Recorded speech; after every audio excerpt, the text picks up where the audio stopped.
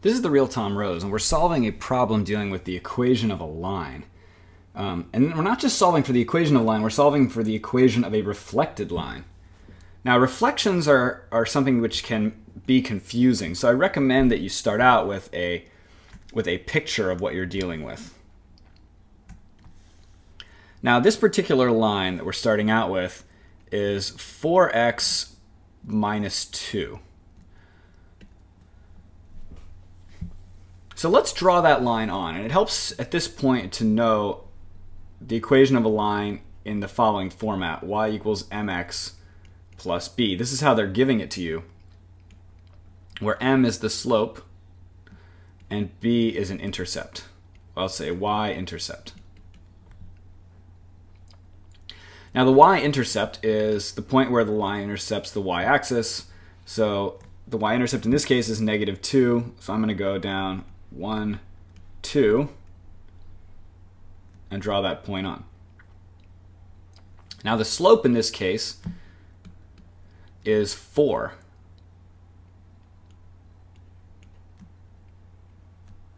So we want to draw a slope on here of 4. Now, a positive slope, so any number that will move up and to the right. So let's draw a line which goes up and to the right.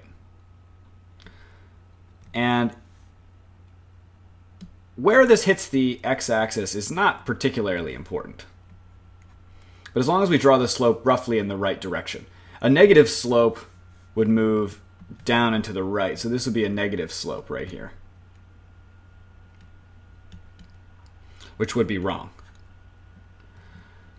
So we've got our line on there, and now what we need to do is figure out the reflection of that line across the x-axis. Now, if we fold it, so I'm going to imagine taking this chart and actually just kind of folding it in half.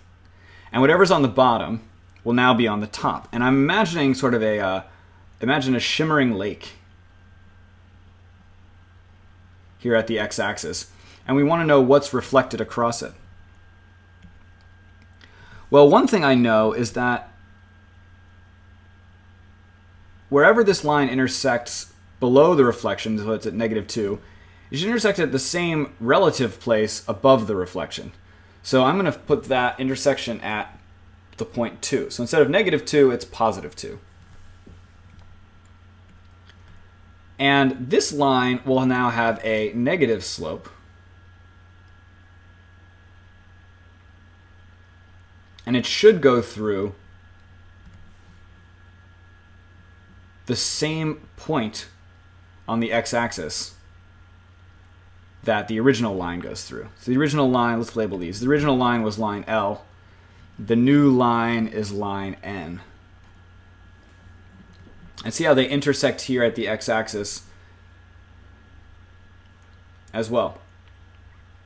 So we've actually been asked for the equation of line N. And we can start figuring that out. I want to show you a form for the equation of a line, which is called point slope. Here's point slope form, and you should memorize this.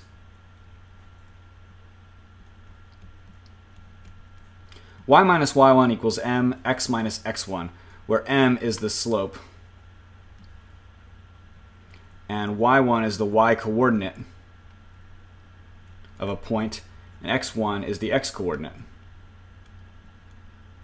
So this is called point slope. And it's called that because you can build it if you have a point and you have a slope. I can never personally remember point slope, so let me show you where it comes from. It actually comes from the equation for slope.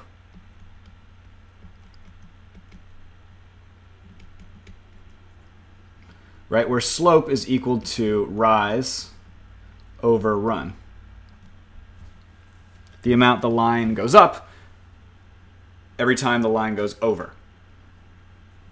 So you should also have that memorized. I can't remember the equation for point slope, but if you multiply both sides by x minus x1, you can see how the formula for slope turns into point slope form, which is how I remember it. Now at this point, we simply need to plug in.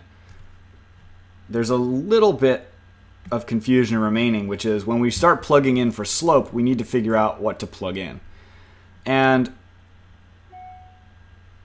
let's talk about slope. So I'm going to use some logic to figure out what the slope of this line should be. Let's start out with line L.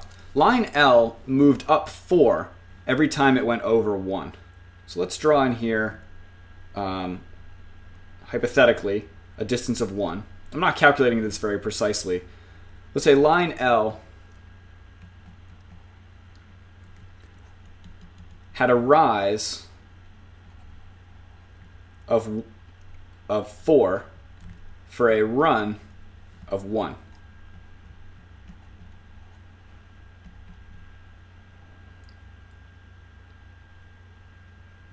Well, what will happen to line N? We can do a similar equation for line N.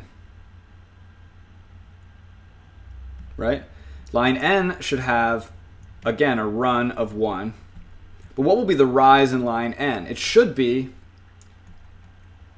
-4, since it's going in the other direction. We've reflected it across the x-axis. Instead of going up, it's going down. So if the slope of L is equal to 4, the slope of N should be -4. Notice that these are simply negative versions of one another, and that will always be the case if you reflect across the x-axis. So now we can plug in, because we have a point and we have a slope. The coordinates on this point are 0, 2. So let's plug in, and we'll end up with y minus y1, which is 2, equals m, which is -4, x minus x1, which is 0. And now we simply need to simplify this by solving for y to get the answer. Let's add 2 to both sides. And we end up with is y equals -4x plus 2. That's your answer, and that's answer choice